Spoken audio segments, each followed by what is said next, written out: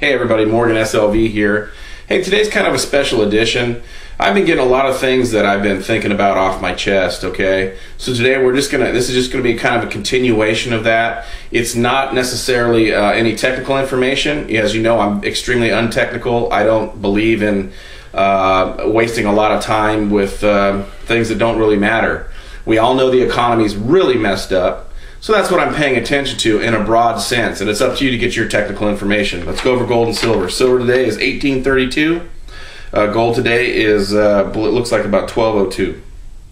So the bottom line is this: as I've told you before, it's up to you to study. Okay, it is up to you to pay attention to the markets whenever you're going to invest in something. As you know, my goal is about 4,000 ounces of silver, and we're on our way there. Well, we should surpass that. I hope we do. If we don't, I'm not. If I never get another ounce from where I'm at right now, I don't care. Okay, so what we're going to do today is I have my son Blake here. The bottom line is this: Blake is very excited about learning. Not so much the school system. You know, I try to keep my 2 cents out of it as much as I can because I want to make sure he has the best attitude he can have as far as going to school. But if you follow the money, in any different scenario, you'll kind of see why the cracks of the system, you know, how the cracks of the system are showing up.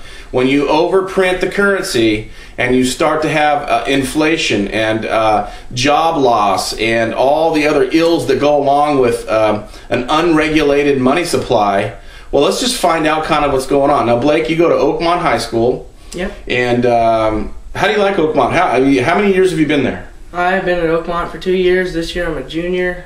It's been fun. I mean, public school, just like all the way through elementary school. It's been a lot of fun. Mm-hmm. Just, you know, happy to be there. What were your favorite things in school? What's some of your favorite things? I'd say like my PE class I liked a lot, and my friends. Those are the two favorite things that I've done. Okay. So, this year started out like any other year. He's very excited. Today's August 10th, 2010. Bottom line is this.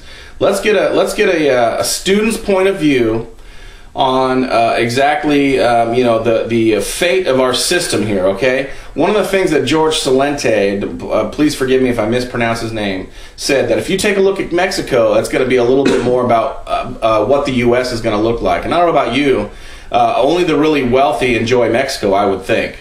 I would think that's probably it. And so what we plan to do is I plan to be one of the wealthy in the U.S. as well as my son.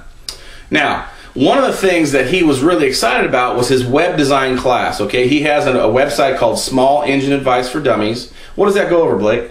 It goes over anything to do with small engines, all the way up to my truck, which is 1960. C10? Yep, C10. It goes from V8 engines down to the simplest of the four-stroke single cylinders. Okay, so when you got into your web design class, how many people were there? When I first walked into the classroom, there was about 10 in there, and then I sat down, and as time went by, the bell rang, and there was about 50 people in there. There was 3 more people than there were computers. So, let's figure this out. There were more people than there were computers. Were people sitting on the floor? They were. So how about your other classes? How were they? Were they empty, or was there really spacious? All of them had no less than 45. Most of them had ups towards like 52 or 53 kids. For one class? For one class. So they must have had 3 or 4 teachers for that. No, one teacher. One teacher for 54 kids? Yep. The only class that I had that had 2 teachers was a combined class, which is my printing press for my school and my small business education, and that is that had in the ups towards 58 to 60 kids, which was about 30 per the teacher, and both the teachers were in different rooms at different times. So would you say that's the best way to teach kids, or what? No. I walked in and I did not like it whatsoever. I'm used to having 30 people in a class, and that's still more than a teacher can teach.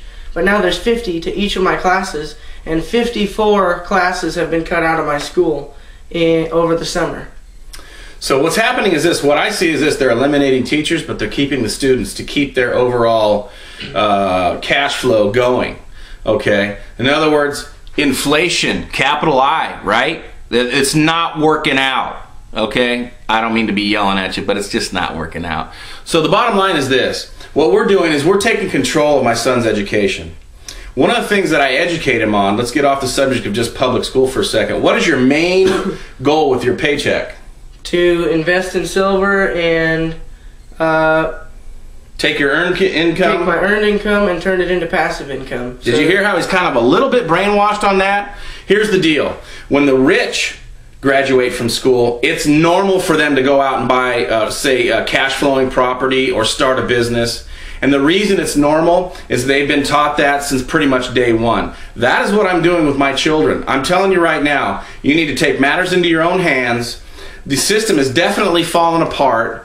Don't be one of the whiners on the side, okay? Losers let it happen, winners make it happen. I'm telling you right now, we're starting to see the cracks in our own area. And let me just tell you right now, I have movie stars that live less than 10 miles from me, okay? Los Lagos, Shelbourne.